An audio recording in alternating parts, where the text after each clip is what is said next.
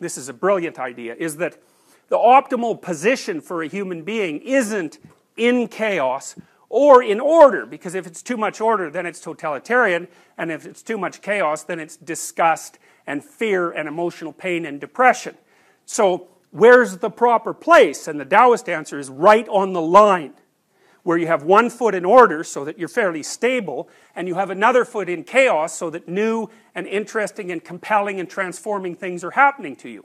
And one of the things that you might note is that your nervous system basically tells you when you're there, and the way it tells you is by making you interested in whatever it is that you're engaged in, because the fact that the thing that you're engaged in grips you, which is really an unconscious process, you can't really control that, it's something that happens to you, is because your nervous system, which is actually adapted to the environment of chaos and order, is telling you that if you're engaged and interested, you are in the place where the balance between chaos and order is perfect. Now you think about that.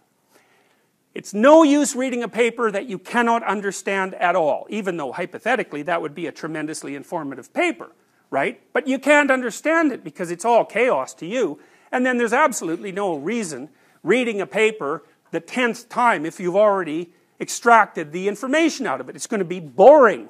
Okay, so what do you want? Well, you want a paper that you can almost understand.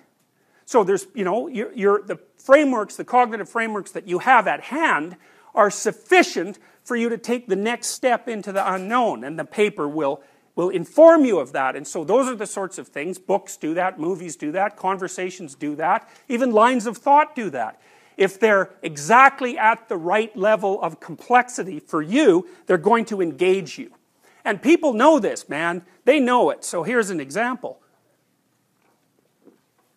Let's say you're trying to, you know, we could say you're trying to teach your child to talk, which of course you don't do. What you do to a child is talk to it. But it's very interesting because there have been studies of how parents talk to children. And what they do is always use language that's slightly more complex than the child can understand. And they do it automatically. It's part of our, in some sense, our innate knowledge structure about language. So you don't only use words that the child understands. Use words that they understand plus a few words and phrases and sentence constructions that they don't. And so that's sort of pulling them along. And a Russian psychologist named Vygotsky called that the zone of proximal development. And the zone of proximal development is that place, because it's a place in the environment where information flow into the psyche is maximized. And that has to be, so it has to be quasi-comprehensible. You know, it's something I try to do in my lectures. You know, I try to tell you things that you know and associate them with things that you don't know, so that you're not swamped, hopefully, by an excess of incomprehensible information, but you don't think, oh God, he's saying that again, I already know that, you know, etc., etc. And anything that's dramatic in structure is doing that for you. It's keeping you on the edge of attention. And that place is where your adaptation is maximized, because not only are you firming up the structure that's underneath your feet, you're relying on it, and you know it's part of the platform on which you stand, but you're absorbing information at a rate that allows you to increase the solidity and area of that solid ground without undermining you so much that it falls apart beneath you. So it's lovely, it's such a good idea, because think about what it would mean if it was true. It would mean that if you pay attention to what captures your interest and you follow that, that means you're going to always be interested in what you're doing. But even better than that, it's going to mean that you're going to maximize your adaptive capacity as much as possible at exactly the same time.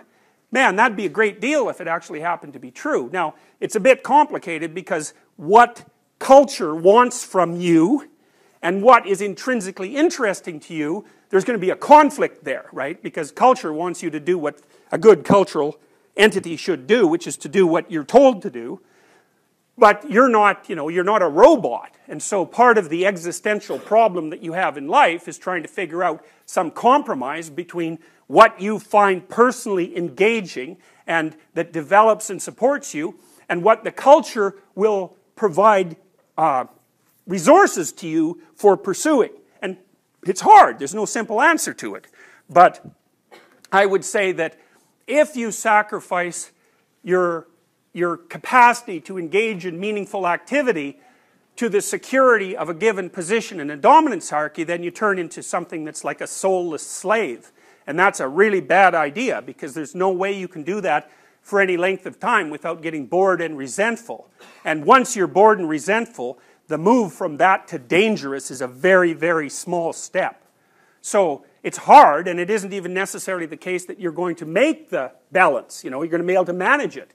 But if you don't, you're going to pay a massive price for it. So I would say, you know, don't let people mess around with what you find compelling any more than is absolutely necessary.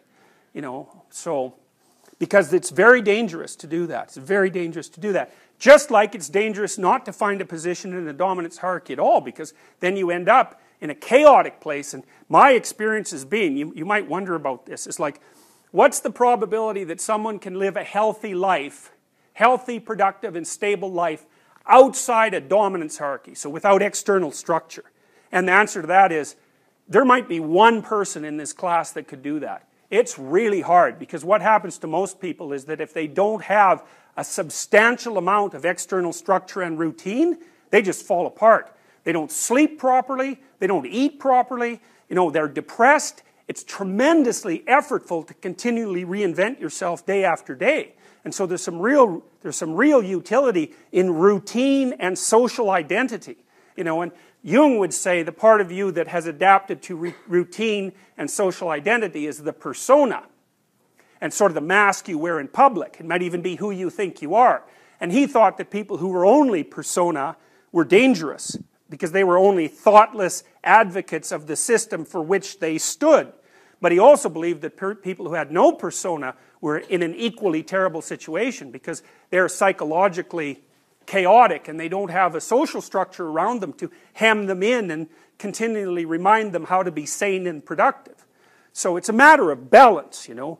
There's horrors on both sides, and there's advantages on both sides, and the trick is to place yourself in a location where you're deriving maximal advantage from both. And you'll be able to tell if you do that, because if you are doing that, you're going to find your life engaging and meaningful enough, so the fact that it's also tragic and potentially composed at least partially of slavery is going to be acceptable. And that's the goal in some sense. It's hard to do that, but you know, it's hard not to do it too. So you're screwed either way, so you might as well pick the path that's going to be of maximal utility to you.